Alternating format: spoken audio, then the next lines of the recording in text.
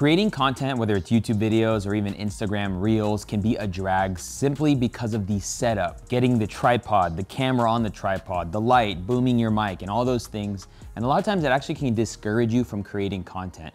What if I told you there was a setup that would actually make creating content easy? That's why in this video, I'm gonna be showing you this all-in-one YouTube content studio on wheels that allows you to shoot YouTube videos, but also will allow you to shoot Instagram Reels like so. I'll be breaking it up and building it out, telling you how much it costs and how you can use it in your space. Let's go.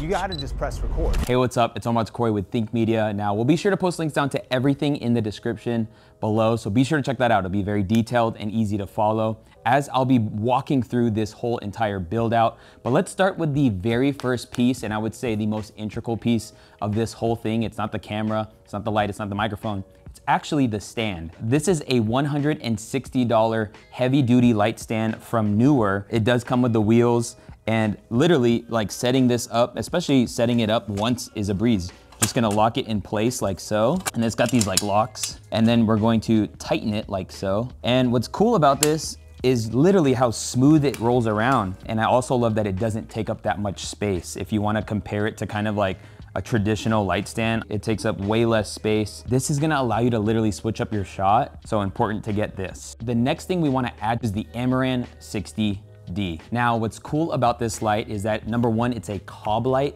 meaning it puts out a very powerful light. And you can see this is a fairly small type of light, but you'd be surprised the type of light it actually puts out. Like I'm using a cob light right now to film this, and it's literally filling up this entire room. So we're gonna just place this on the light stand. What is nice is it does allow you to kind of angle the light as you need to. Another cool thing about this light is if you do want to plug it into power, you totally can by using the DC input. But what's also included in this light is the ability to use separate batteries and just to battery power the light itself. And so, you know, if you don't want to, have cables lying around, this is a great way to do it. These are the Sony NP batteries, and what's cool about them is that they hold a long charge, and the one that I found on Amazon, they actually come with 4, so you can always keep 2 on the charger. But it's just nice, right? So we could just literally turn on the light using battery, and it just makes it nice and easier to use. But the next thing we wanna add to this light is the modifier. This light has a Bowens mount, and you can get different kinds of softboxes for them, but the one I recommend the most is the lantern softbox. This is about a $95 lantern, and the way it works, if I can do this first try, it's gonna be amazing. You literally just push down the center, and then you hook the light in place, and then you have this nice little ball of a light. And I like this because it's super flattering, and it's also very forgiving, meaning it doesn't have to be like perfectly placed because of the way it puts out light. And so you just throw it on the light, and then you turn it until it clicks, and then it's good to go. Turn it on, and then this is the light setup, right? So we have essentially our light stand, but it's also our tripod with this, and then we have our light setup up top. And now we're gonna be adding on what's gonna hold the camera, which is a super clamp. So the super clamp is going to come in looking like this, but the first thing you're gonna wanna do when you take it out of the bag is you're gonna remove this plastic piece, because this works for like smaller kind of poles. Now we're going to clamp this onto the light stand, and I like doing it here because it doesn't affect this going up and down as you mess with it. And then you just literally turn it until it gets really tight. You just wanna make sure that it's good because your camera's gonna be on it. But the next thing you're gonna wanna actually get is this rod that's gonna make the camera come out a little bit. So this is a 6-inch extension that comes in at about $27 for a 2-pack. I don't think you could really buy one, it's weird. But this piece is gonna go into the super clamp over here.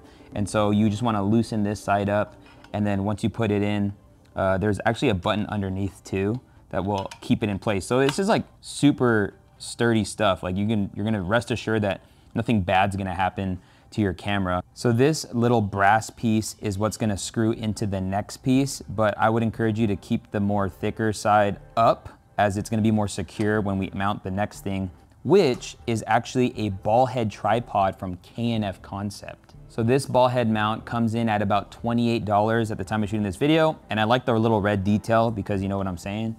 We got the red and the red. It's YouTube vibes. I'm about it, y'all. If this comes with the little adapter piece in, you can actually unscrew it.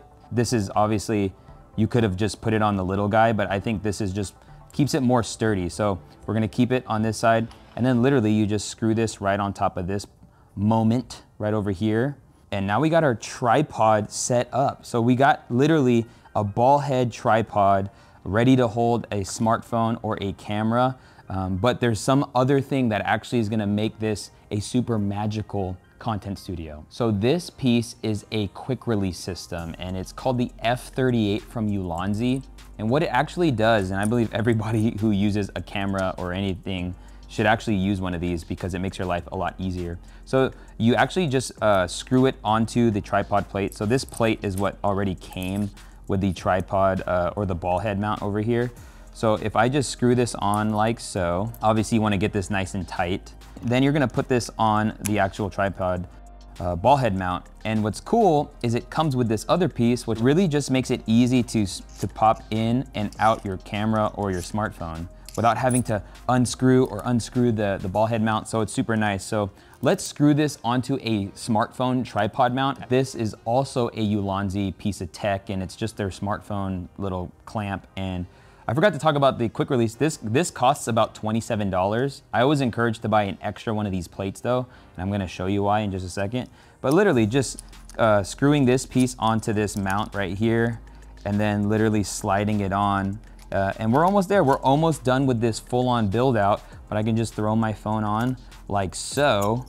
And right now we have almost like a content studio going, guys. We could shoot horizontal, we could shoot vertical, but let's talk about audio before I get into cameras. The audio piece of gear that I would recommend is the Rode Wireless Me, and this is a $150 wireless mic kit that I've been loving. I'm actually using it right now to record this video. That's like the mic that I got hooked up.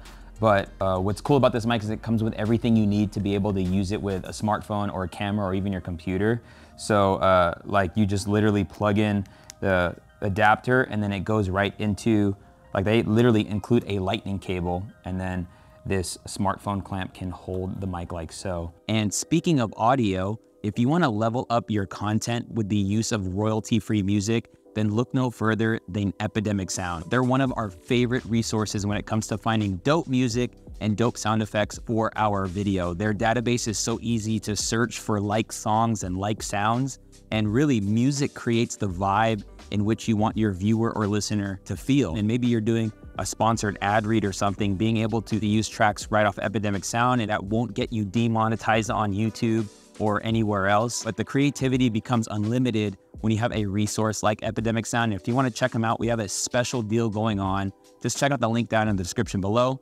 Thank you, Epidemic Sound, for sponsoring this video. Now, if you actually bought everything up to this point, minus the camera recommendations I'm about to share, you're gonna be at around $550, which I think is pretty sweet, and you're gonna be able to use this for years and years on end. But I wanna talk about just a couple camera recommendations if you're in the market. The first one I wanna bring up to your attention is the Sony ZV-1 Mark II.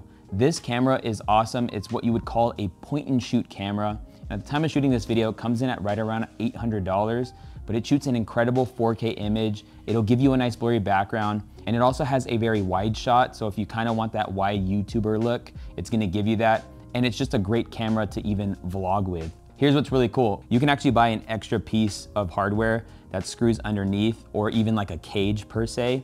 And then remember those quick releases that I just talked about moments ago? If you get that extra one and you get that adapter for a camera like this, you could shoot, YouTube videos this way. But if you want to shoot reels or, vertical video, you can easily do that as well. Now, still keeping it more or less on the budget side, if you wanted to invest in a more pro type of camera, I would check out the Sony ZV-E10. This camera for the body only comes in at $700, which is a great deal considering that, a point and shoot camera like this one would be $800. But it does give you a better image, and it's gonna be just a little bit more pro. But you're gonna wanna invest into a lens, and the lens I would pair with this setup would be the Sigma 16mm lens, and this lens comes in at about $350. There's the cage setup with the quick release system, so even in the same way, you can literally just smack YouTube videos like so, and then you can rotate it to shoot crispy reels and things like that. And really, this is how simple this setup is to use. Like, I'm literally gonna go away from the camera right now because I'm gonna go create content, guys.